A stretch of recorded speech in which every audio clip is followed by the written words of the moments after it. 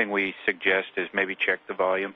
Also, we'd like to know the final gap spanner configuration that Nick leaves it in.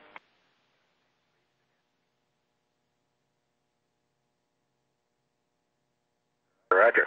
And Bob, did you copy that from her? I did copy it, Nick, and for Houston, I've got the volumes. I keep cranking them up here. I've got it up to, looks like 7 now, or 6. And I think that's the max volume. And I did hear Houston louder than I heard the two of you, Steve and Nick. Copy that. Okay, copy. If we need to, we'll do relay comm through Houston. And for Hal, Steve, this gap span is in the config I found it in, which is 112 port on node 1 to 208 starboard on the lab, so it's running directly for us.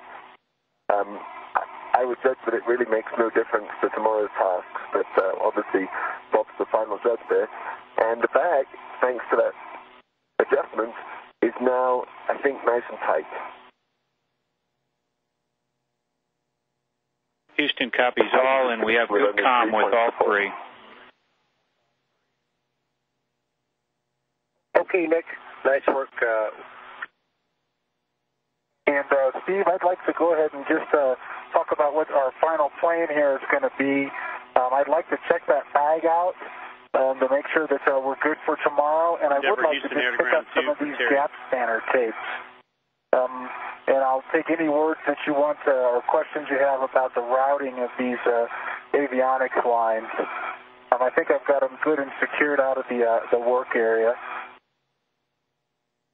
Houston, any questions about Bob's avionics line?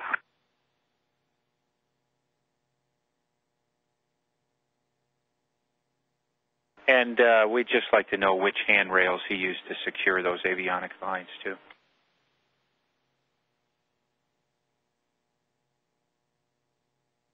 Okay, Steve, I will run through the list of them here. Handrail 671 and 672 used to secure the 1-4 bundle on the node 3 side. And then it's also secured on handrail 108 on the node 1 side. There are 2 wire ties on handrail 672 to accomplish that. So a total of 3 just for the 1-4 channel. Copy. For the 2-3 channel,